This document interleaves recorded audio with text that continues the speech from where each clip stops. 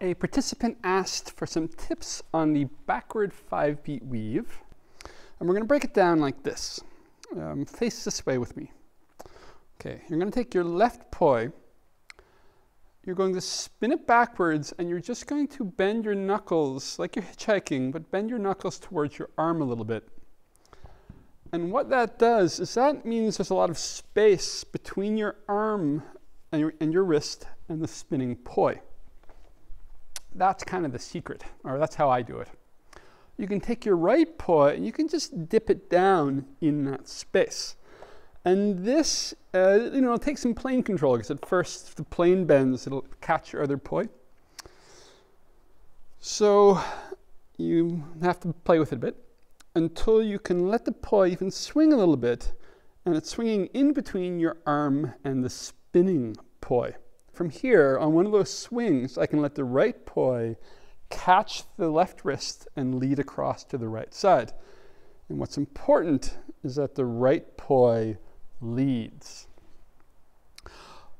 But you don't actually need to pull that off successfully to get the progress here. Really, you just need to make some progress with this, getting used to that space.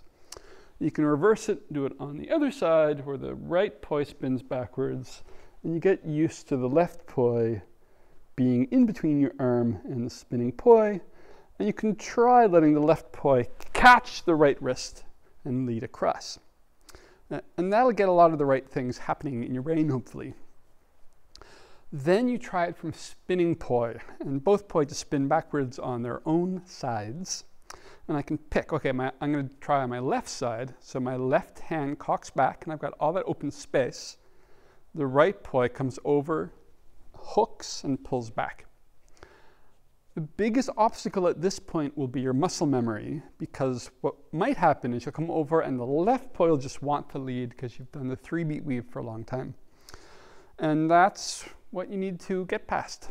Now that's partially why if you start from here, it can be helpful, because you've already broken the pattern a bit and you're starting from somewhere weird.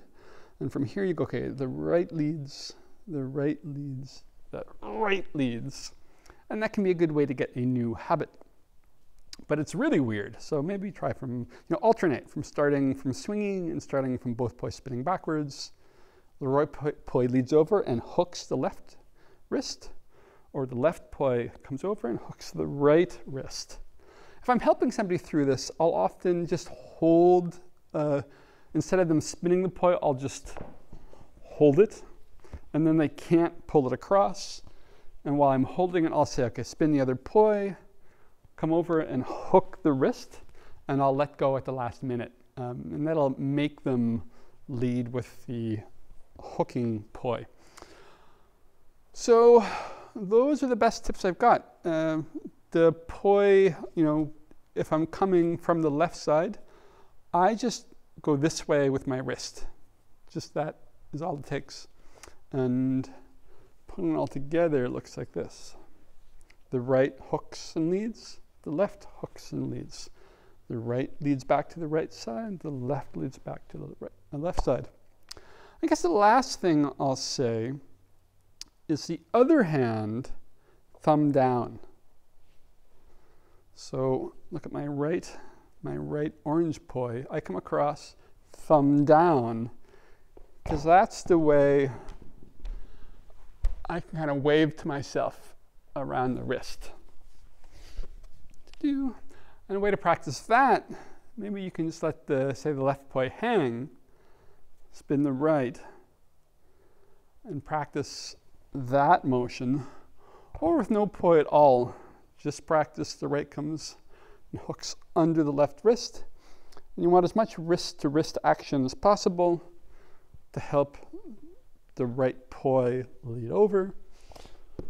Vice versa, where the left poi hooks and curls to get under the right wrist. I hope that helps. I'll try to think of some more tips if it doesn't.